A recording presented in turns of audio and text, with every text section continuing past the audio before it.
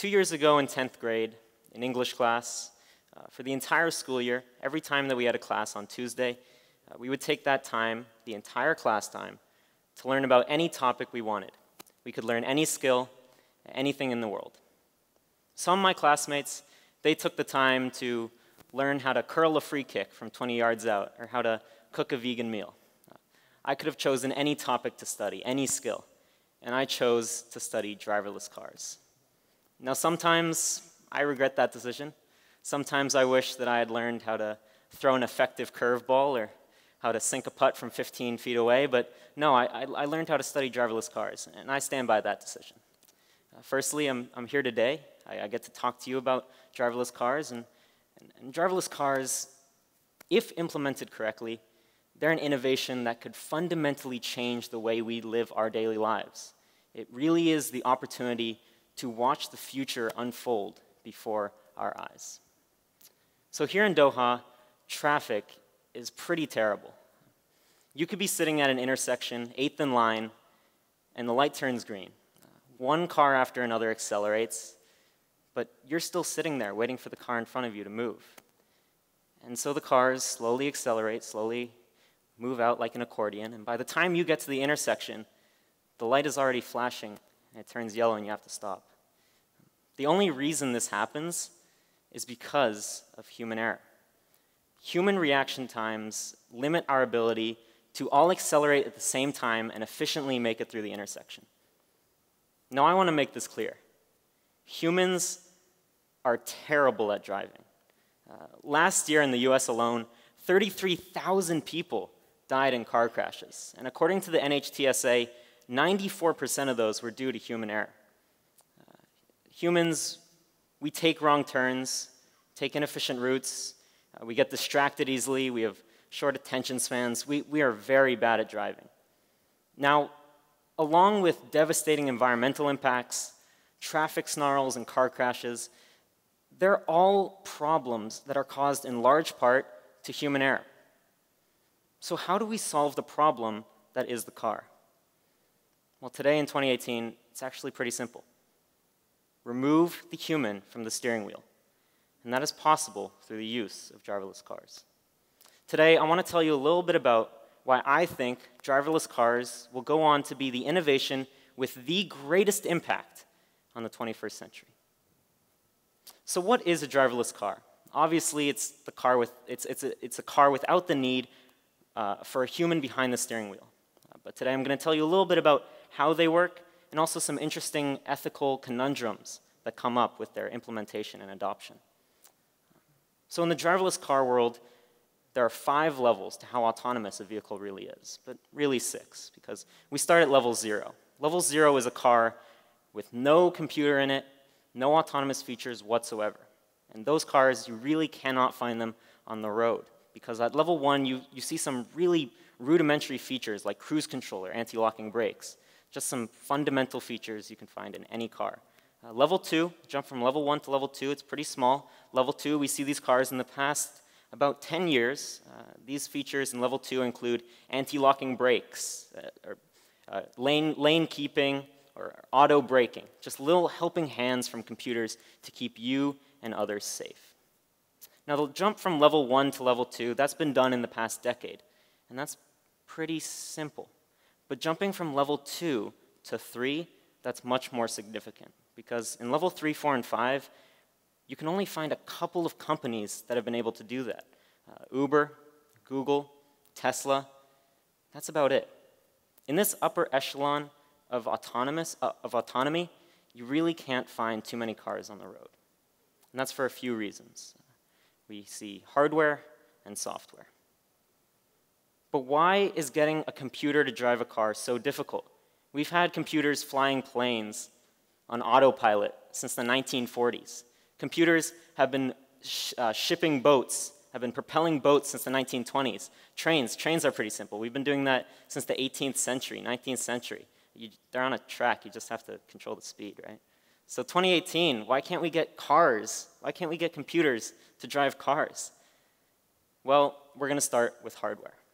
And with hardware, you can't use GPS. You can't use some really fundamental basic features, because GPS, you see these satellites in low Earth orbit, and when you go to use Google Maps, for example, on your phone, the dot isn't always exactly where you are. It may lag a little bit behind. It may be off a meter or two, one direction or another. And I don't know about you, but I definitely don't want to be in a car that's off by a meter or two in one direction or another. And it has this latency, right, with GPS. And I don't want to be in a car that's reacting slower than I can react to my surroundings. If a computer is controlling my car, I want it to be better than me. So we can't use GPS. We also can't use any existing maps, because if you've seen in Doha, roads change very frequently. So all the computations, all the measurements need to be done on board and in the moment. So that's where we come to hardware. And hardware on the cars, on these driverless cars, you see an array of computer vision technologies. Infrared sensors, cameras, radar, and LiDAR. LiDAR is just like radar. Radar uses radio wave pulses. LiDAR is a bit newer. It uses light pulses to create a 3D projection, a 3D map around the car. And when implemented correctly, when these hardware technologies are implemented correctly, they can create perfect drivers. Now think about it. Humans, we are, as I've said, we are very bad at driving. But computers, they won't get tired. They don't stop paying attention to the road. They don't drive drunk. They don't get hungry. They won't be tired behind the wheel. Computers, they are perfect drivers. And with the right sensors and technology, with the right software, we can see perfect cars on the road. But it's one thing to take in all this data, to attach all these sensors to the cars. It's another thing to implement, to interpret all the ones and zeros coming in. And that's where we get to software. Because, as I said, it's very difficult to take in all this data and actually put it into steering column changes and control the brakes and the gas pedal. That's something that we're very good at. But computers, they don't know what's going on. They just know that they're collecting all this data from different sensors. And so it's actually the humans that need to program in all these decision-making features. And that's actually where we get to an ethical dilemma. We probably know the infamous trolley problem. And so with humans, we have decision-making that's innate. Even the youngest children, they know to decide between a good and a bad. But computers, they don't know that. It's just all, as I said, binary, 1 and 0, on and off. And so in the trolley problem, let's say that we have a driverless car going down the road at highway speeds, and there is an unavoidable collision. What will be programmed in to the car? Should it veer off and, say, hit an animal to its right? Or let's say that there's another car with a family in it to its left. These cars, they make thousands of calculations every second, much faster than any human.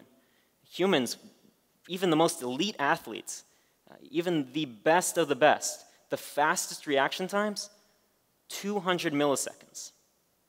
And when you're going at highway speeds, that fraction of a second, that's the difference between life and death. But computers, they make thousands of calculations a second. So when you put them in this situation, they'll have time to react, which means that they have time to decide. Should they take the life of an animal or humans, an old person, young people? Who's to say? And that's all going to come down to the developers that actually write the code. Now, for commuters, for people like me, for people on the roads, sitting in traffic all the time, driverless cars are fantastic. People like me who are too young to drive, now we have driverless cars. People who are old and losing the ability to drive, driverless cars. Insurance companies, they will love driverless cars because you have a perfect driver that you can collect premiums on. But for driving professionals, it's a bit different. Imagine that you're a taxi driver, truck driver, delivery man, who's paid to steer a truck, to drive a motorcycle. When the driverless revolution comes around, all their jobs will be phased out. In the US alone, there are 4 million people employed just steering a wheel, driving a truck. Now, back in the early 1900s, when we switched from horses to cars, there wasn't much of a protest from the horses. But if we have 4 million people in the US and millions more around the world out of a job, who's to say what type of upheaval we'll see? 2 years ago in 10th grade, I chose to study driverless cars because I am fascinated with technology, transportation, and the future. I hope that you will be as well. Thank you.